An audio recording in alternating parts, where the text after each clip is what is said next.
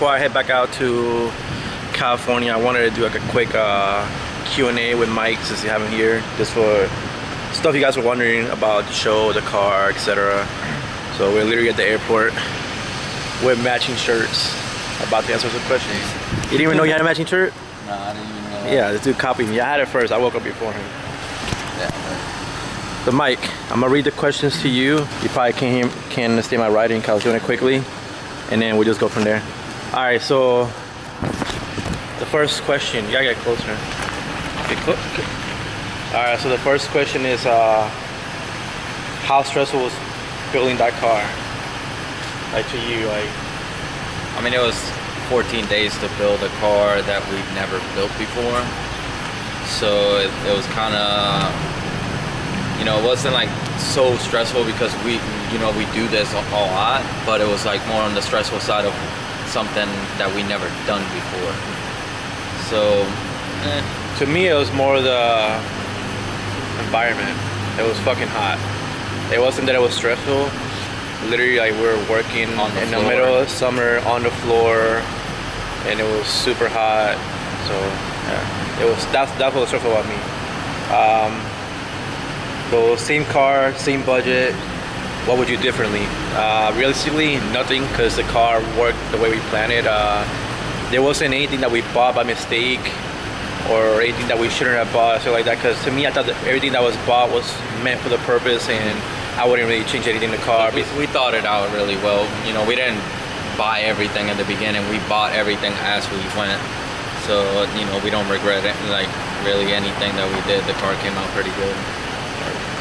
So Mike, how much would it actually cost someone to get a built engine just like that? Motor wise, like, I found REWs for 500, I found REWs for 2,000. So it ranges from there for a block, and then plus the build, you know, parts, labor, which, you know, on the show, labor's not included. So, you know, labor adds a big part to the engine. Yeah, on the show, like the actual like parts we spent to build the engine, what it actually costs to build an engine. We didn't actually buy engines like parts cheaper. We bought the parts at cost. Yeah. So building an engine like that would cost around $5 grand, just mainly because all the labor that goes into it. You know, we spent like 2 days doing stuff to the engine, not counting things that were already done to the engine before that, you know, from the past. Like the semi-peripherals were already done, you know, the assembly had already been balanced, you know, stuff like that takes time and money. So why didn't you build a 12A? The 12As are known to have bad housing, so it would have been a big risk for us to just take the engine apart, and spend money buying the parts, and then the housings are flaked out. Yeah. So the chrome where the apex seals seal at, that flakes off a lot on 12As. Not because of a bad design, mainly because the car was from the 80s, you know, and they've been running for a really, really long time. 12As are known to be bulletproof, but they're, you know, they last so long that they're worn out. You know, the chrome is missing on them. Because, I mean, there's plenty of high horsepower 12As out there.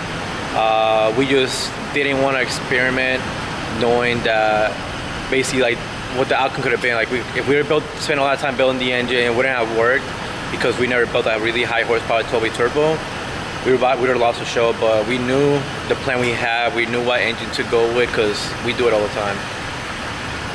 When are you last coming to New Zealand? We didn't plan it out because Tommy went. Yeah, our boy Tommy went. Mountain Dew Tommy went to New Zealand. He had a lot of fun. The rotary scene over there is huge. So we would definitely be interested in going one day. Just gotta plan it out because I have to bring Mochi, and Mike has to plan emotionally leaving his baby behind. That's gonna be the biggest thing. What are you gonna do with the car after building battle?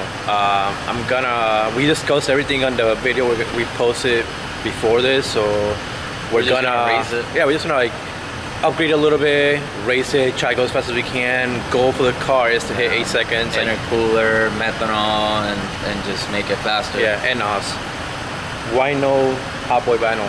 RX-7s are like, they're really nice, so we're not trying to like mess up the car. And money. It wasn't money because we still have some money left over, but it's more like this. It's a classic car. The paint was really nice on it.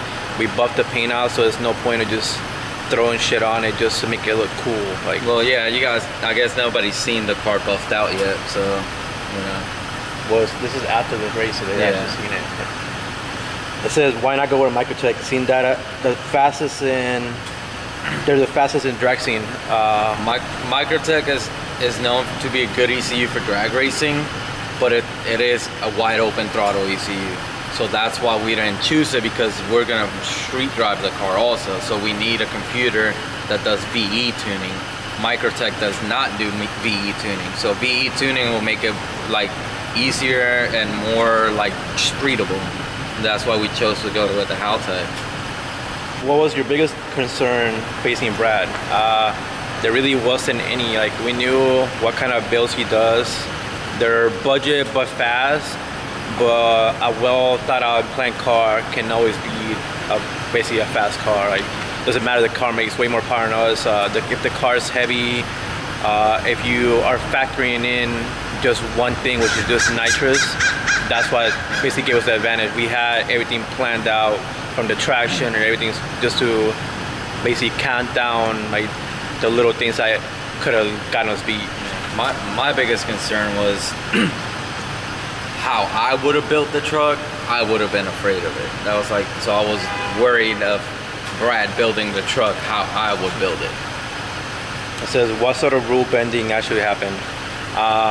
For us, they try to say we were buying parts from friends, which we didn't, supposedly, allegedly.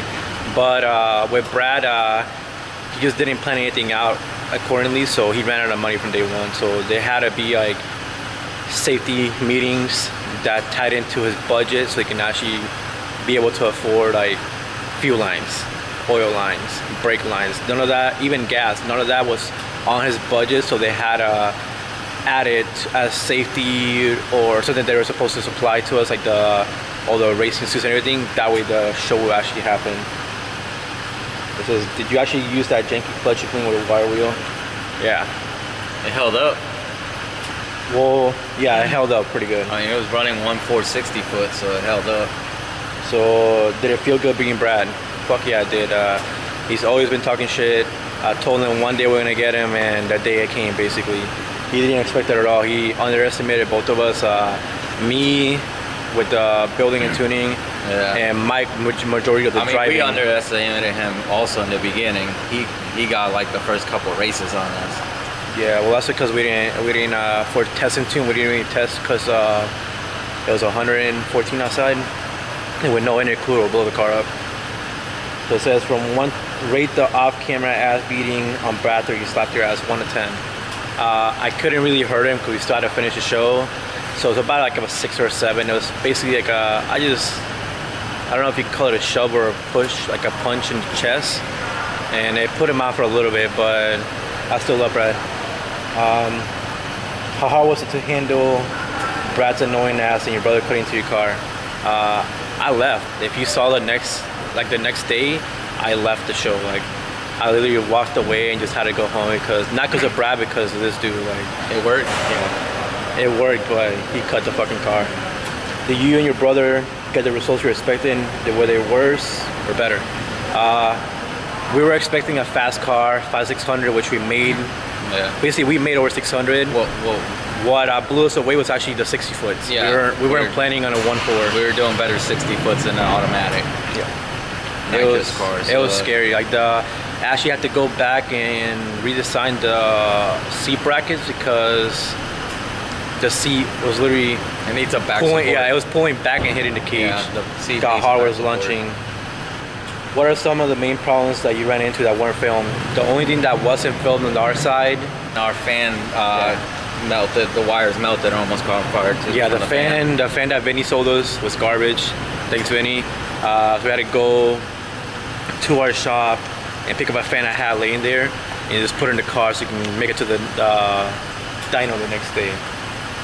I'll say on a scale from 1 to 10, how much did you and Brad cheat? Realistically, us was about like a 7. Brad was like an 11. Like, it was pretty high up there. So yeah, even though we both cheated, that's what me and Mike's plan were like. We had cheat a little bit, but not enough to get caught, and enough to beat him. Because if you cheat and you still lose, you failed. Ever think about taking this car to drag week next year? I've been wanting to do that forever. Like the same thing with the trips in New Zealand, we had to plan it out because we both have shops, we both have families. So family is me, I have Mochi, my girlfriend. So we have to plan it out in a way that we can take off that whole week, because the car will like basically perform perfectly. But I kind of want to plan it so I take the first gen, and then Mike takes the Reaper, because the Reaper is like basically the same shit as the first gen but in a truck. Why not get some real Hot Boy wheels with all the leftover budget? We were lying the whole time. We didn't have money. So we're saying we have money for wheels the whole time just to kind of like fuck with Brad's head and get in his head with it. But the whole time we're like kind of like deciding. Yeah, we're stressing out about the wheels, what to do with wheels. We almost ran the wheels that came with the car to begin with. Just because we didn't want to spend too much money on wheels, because it's not just wheels, it's tires also, and lug nuts and all that crap. So it adds up quickly, so that's why we just waited till the end to get wheels. If you have more time, will you be able to build a faster RX-7? No. We need more money to build a faster RX-7. Well, yeah, no, more time wouldn't have done it. More money, yes. Yeah. But we had a day after we actually finished the car, a day before Brad finished work. We had to do the transmission, so we had time to do it. The whole time we knew it was going to be close to the end, the car's going to be running. But to make it faster, we need money for a transmission, money for a nitro setup. We need a lot more money, basically. Did you guys ever build a car from scratch beforehand? Every day. Like, oh yeah, but not a drag car though. Yeah, it doesn't say drag car, it says car from scratch, all the time. Like a drag car from scratch, like that's how we make a living, is building cars from scratch. What was your thought when they said you were going up against Brad? I was actually fucking excited. They were trying to have me have someone in here, like close to me or local to me, to actually be my my helper, but I knew I had to bring in the big guns to basically help me beat Brad, because he's not an easy competitor. So we had to basically unite to. Yeah, I mean, and Jose is not, just a helper either. Like that guy. Basically, it was an even play for both teams, because me and Brad both took a lot of shit and can drive, and then Mike and Jose can build shit. So it was pretty even. So why no intercooler? Water to air that we will need, like a good one, costs $1,000 to $2,000. Well, easily. Not one that fits the way we want it to. So I'll have to plans after the cars. Like basically, in my shop is I have to buy a Garrett core and make the whole intercooler myself, because the spacing, we can't just buy anything off the shelf and make it fit. Because Brad secretly loves rotaries.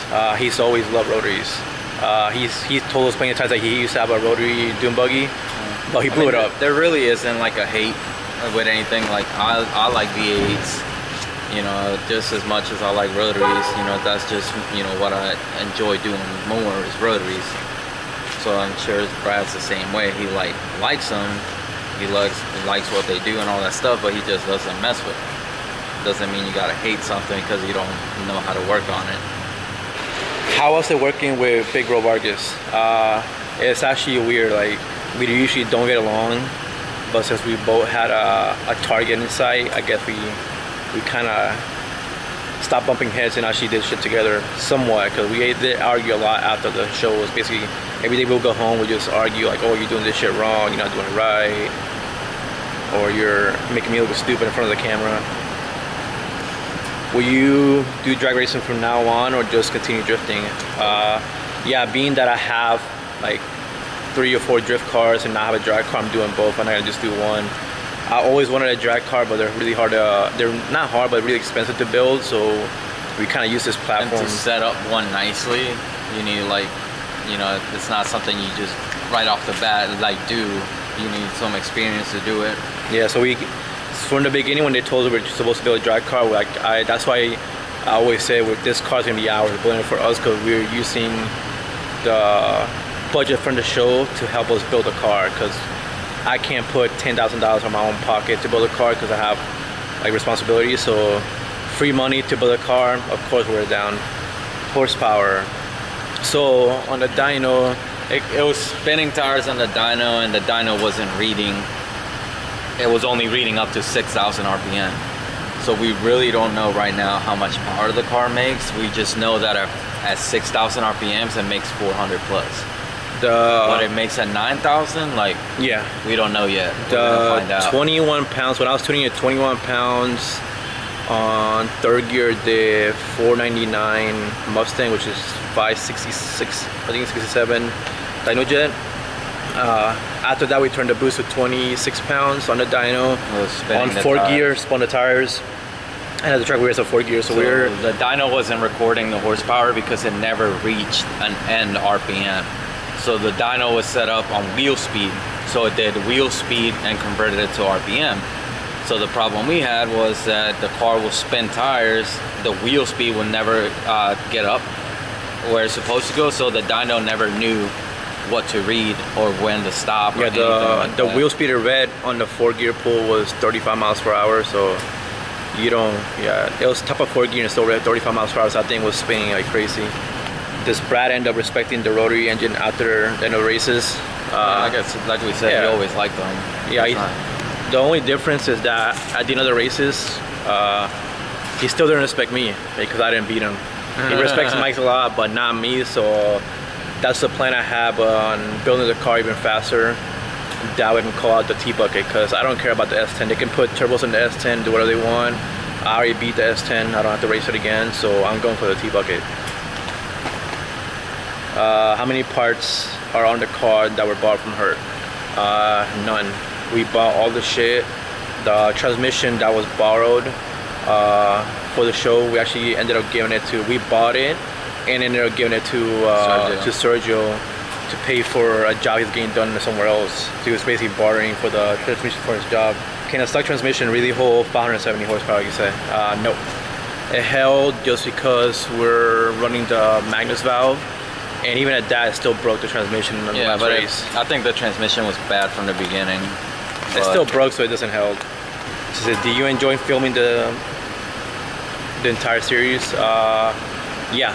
I mean, it's we didn't have to get picked to do this. It was basically like an opportunity that was presented to us to actually shoot the show, so we appreciate it a lot, and it was fun. I mean, we just do what we do, got paid for it, have free food, paid to do whatever we want, so it was pretty fun. Why the Rincon plates? We're from Rincon, like we were born there and raised, so that's why we put the plates in the car. Is Brad any different off camera?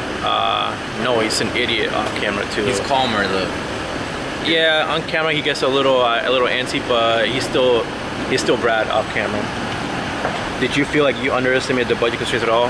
No, we build cars for a living, so we're commonly fitting things in a budget. So basically we'll tally down all the things we spent that day, put it on a little app that I have, see how much money we had left over, calculate how much we had to sell the parts for, that we can actually get money to finish the build. So not really, we had the budget handled all the time. I said, who will win if you had the same car and build? Us still. The rotary is actually hard to build. If you put us in an LS car, we'll probably just turbo and tune the shit out of it, so we'll still win. Mike's built a lot of LSs before, so it's not like basically something for us that's gonna be hard to do. It says, Mike, was Brad still eating Doritos for breakfast after the race? Yeah, but he's got a memory to remember that now. It says, now you should build a V8 and get Brad to build a rotary. That wouldn't be fair, because we can build something really fast, and for someone to build a rotary, it takes time and experience, which he won't have time basically to beat us. It says, what's the best deal you got on a used part for the first gen? The clutch. The clutch. Mike says the clutch, I say the diff. The diff was already shortened. It had the bigger axles, the disc brakes. So that thing was like the best, like basically the best buy we did the whole build, besides the clutch. And the motor. Don't talk about the motor. Are you selling any of the extra parts from the build on OfferUp? Hell yeah, I am. Hit me up, buy that shit. Easiest versus toughest thing you guys had to do on the car. Easiest was building the engine. We do that shit in 10 minutes, almost every other day. Hardest, the ladder bars. Yeah, the diff, like the whole diff setup, building the diff, changing the gears on it, the bearings, like the ladder bars, all like the coilovers, all that shit was really hard. The harder part was the cage, so that's why we didn't do it. We ended up paying Sergio to do it because Sergio actually owns his own shop. He does this for a living, builds councils of like really high horsepower cars, so we weren't trying to put that on us. So for us, we just decided to stay with the div. This is how was the banter between the teams. We're actually like basically like boys like the whole time. Like even though we talk shit, at the end of the day we're still friends. We don't really care. It's a show. How's it working with your brother under a given timeline? It's actually pretty easy. No one really knew, but we built 2 cars that same month. One was during the show from 8 to 7, 8 to 6, and then we'll leave to our shop at night to build another car we're building for a customer. And we got the car done way before the build and battle car too. So we got the other FC running before the drag car. And then how hard was it not telling or giving away the results? Mike told everyone. He told my grandma, he told his girlfriend, he told all his customers, he told everybody. So luckily he didn't actually post it online. We posted little shit here and there, but it was actually hard just watching all the people comment all that like stupid shit. Yeah, they're like saying that we're gonna get whopped and all this shit. Like, so that was the hard part, just listening to all the dumb comments about us losing, etc, etc, etc. But the whole time we're just like laughing inside because we won. So that was pretty fun.